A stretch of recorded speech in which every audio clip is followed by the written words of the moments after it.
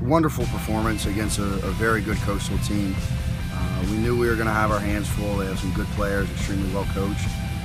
We just preached to the guys yesterday and today, believe in the process, believe what we asked you to do, and they did that, and we were able to find the result.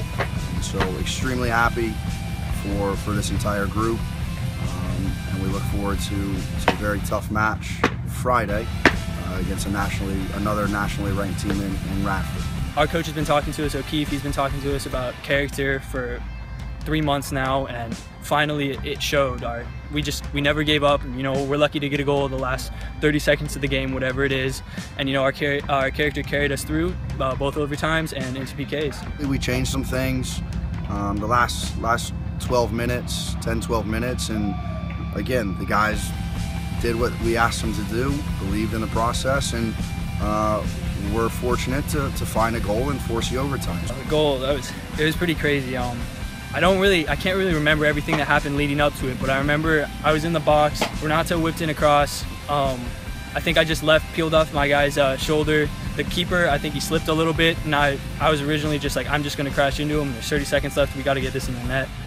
And it was unbelievable. I just ran over to my team, celebrated with my teammates because I was so happy.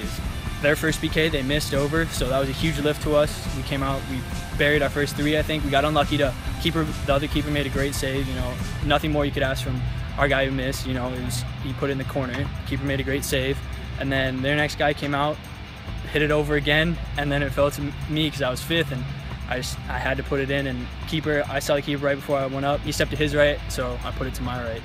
I just told him, you believed in the process, believe you're going to make it, have fun with it, and we did. I thought we had great body language and character, and I thought we earned the result tonight. It's a great feeling, you know, especially for our seniors who, I'm a junior, so I've been with these guys for 3 years, and I just know they deserve it. They've wanted this their whole time here, and we're ready to get them a championship, so that's what we're looking forward to.